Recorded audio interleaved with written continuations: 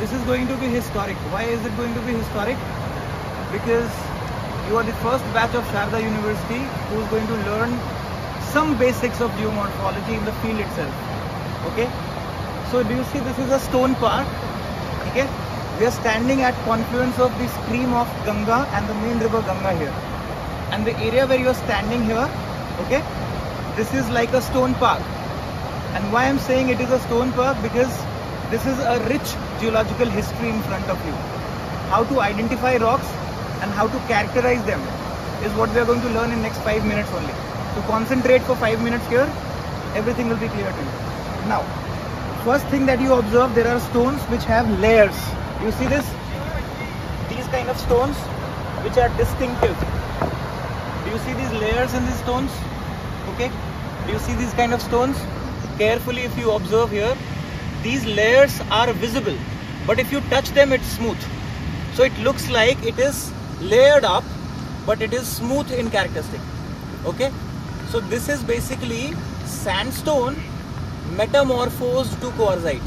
What did I say? Sandstone is metamorphosed to quartzite. Okay. But it has the layers here. It means the silt that kept depositing years after year, okay, and got sedimented together, fused together, is visible here. So this is evidence of geological time scale, layering. One layer may have taken 1000 years. So what I am holding in my hand is, you are sitting here in Shivalik, so roughly 25 to 35 million years of Earth's history I am holding in my hand. Okay, that's what the weightage of this paper is that you are studying here. So if you observe, you see here these different distinct colors here in the layers of these rocks. This is because of the reaction with water, these minerals, chemical reactions. So if they react, their colors are different. Some minerals where you have iron content will look different, will look darker. Some looks lighter where you have more silica content. Okay, so if you want to identify these stones, for example, so you see these smooth stones here, okay, then you see these layered up stones here. There are some stones like this, if you observe, like these stones here. Do you see this? So these stones also represent, if you see carefully, if you know something called folding, this is the best example of how these folds have been created. Do you see these folds? Okay, so if you know what is a fold, in your books you will not be able to identify a fold. Even a small level of crinkle, a small rock has so many layers of these folds. And if you see, if I put my hand here like an axis of a fold, this is non-symmetrical, asymmetrical fold. If I cut it from here, this is not equal to each other, right? So this is asymmetrical folding which has happened for multiple years. So this rock is a rich repository of how we learn the formation of Himalaya. Folding, young fold mountains. It's in our hand. So roughly you have this 65 million years of history just preserved here in this rock. This is how we do evidences in the field. Okay. So this is one kind of stone. If you observe the other kind of stone. So now here just take a look into different kinds of stones. Most of the stones which I said here is quartzite. Okay. Quartzite stones have one major feature. Their surface is smooth. Okay. Because they are metamorphosed. But if I tell you that some stones are rough in characteristic. So rough stones which are made of sand are called sandstones. Okay. So sandstones are not smooth as quartzites because they still are to fuse together. So this fusion has not happened, that's why they are still sandstones.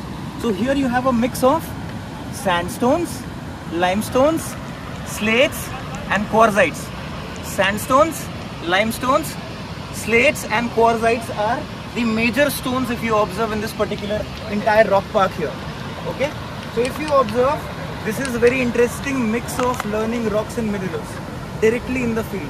So what you can do is collect some small specimen and identify yourself with this. For example, this is the most unique one here. You see this? These distinct layers, how sediments have layered up together and now you cannot separate them. If I try to pull this, I cannot separate it. No? How well it is fused together. Look at these layers, these wonderful layers. If I clean it, you'll see there is a shine here as well, right? So this is one of the specimens you should say when you read sedimentary rocks. This is the best and finest example of a sedimentary rock. And what is this rock? It's quartzite. It's no more a sandstone. It is very smooth, right? But if I tell you where is sandstone? So here is a sandstone. If you observe here, this is still sandy, texturized. You see this? But if you see this stone and this stone, look here. What has happened to this stone? It converted to this. Now you don't see much of coarseness. It's becoming smooth, right? So these kind of things are the distinctive things that we should look into. So this is for you. Here you will also find some conglomerates. For example, this is the best example of a conglomerate. This feature, if you observe, do you observe here? So many rocks fused together in one. Conglomeration is aggregation, putting together. So this is where you have different rocks which have been fused together. You see this? So this kind of stone collection together is called conglomerate. Okay?